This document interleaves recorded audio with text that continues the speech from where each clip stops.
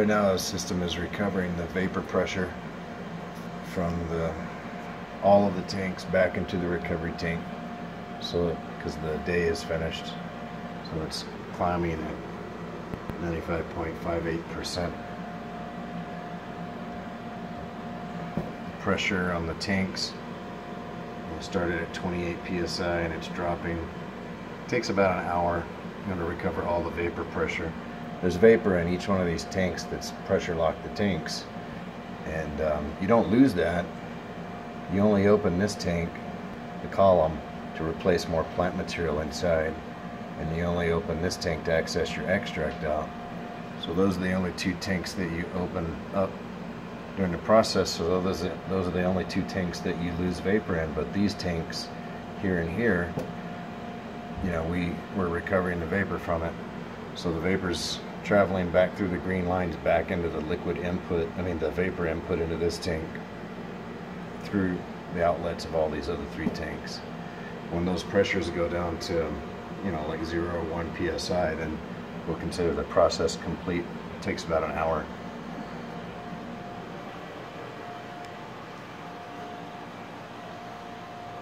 This is a two-tank system. We have one tank here and one tank here. There's also an option to just use this one tank, so you use the solvent delivery tank to send solvent through, and then it recovers from here back into the same tank that it was sent from, drains the extract into this bottom tank, and then the final bit of extract that drained into here, that was carried through here with butane into this tank, is recovered back into the same tank. And that process, you know, is a single tank system. The way it works right now, the way it's hooked up, the solvent flows into here, goes through the column, into the extractor tank, and then it recovers into this tank, so that this tank can be standby, cold, ready to go. Costs a little more money, you have a second tank. And then the same process happens. It recovers into this, drains into this tank, and then the final bit recovers into this tank or this tank, because while this one's getting cold, this one can be getting cold, because it takes an hour or two to recover the solvent.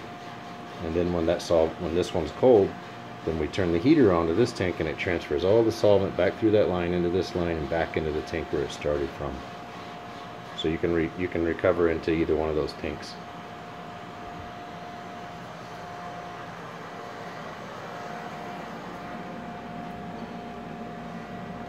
Go into the temperature settings. Go into the properties of each tank. Go into the chiller for each chiller. Set its temperature, 100.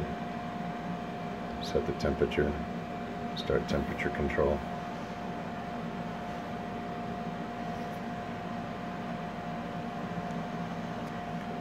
Anytime you want to see pressures, you can turn each one of the tanks on.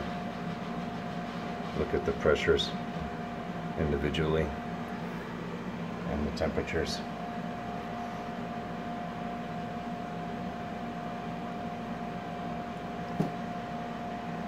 Clear your alarms, perform pressure test, edit your extraction recipe,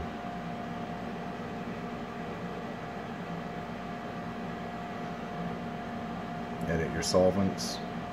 In this particular extraction we're using butane.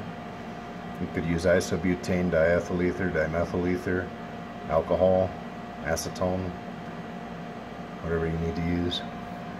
Show your solvent recipe lists. Clear all data. So your solvent recipe lists. We have 3 different solvents that we've got programmed in here now.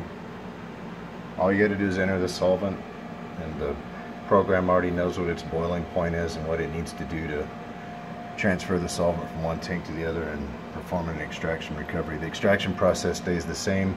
The recovery process changes obviously with each solvent. These are the 5 most popular solvents, so they're already pre-programmed into this. You can hit one of these buttons and it'll load all the values that you need for that solvent. Go back over to extraction recipe, and now you can import that solvent into this recipe by clicking that area, and it'll change it. Set up for automatic solvent recovery, or you can stop the recovery process so that you can come monitor it.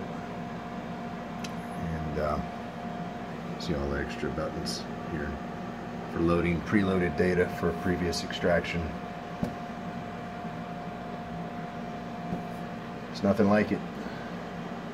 It can extract and pull out 98% of the oil out of 4 kilos, and which is usually, on the worst case scenario, a pound to 2 pounds of oil per run. It can run, depending on the wattage system that you've got, once every hour or once every 2 hours with the high wattage.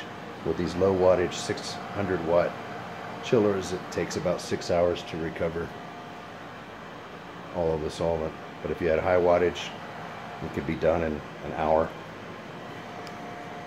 faster than you can perform the operations that you need to perform to start your next extraction, grinding your material, loading your column, etc.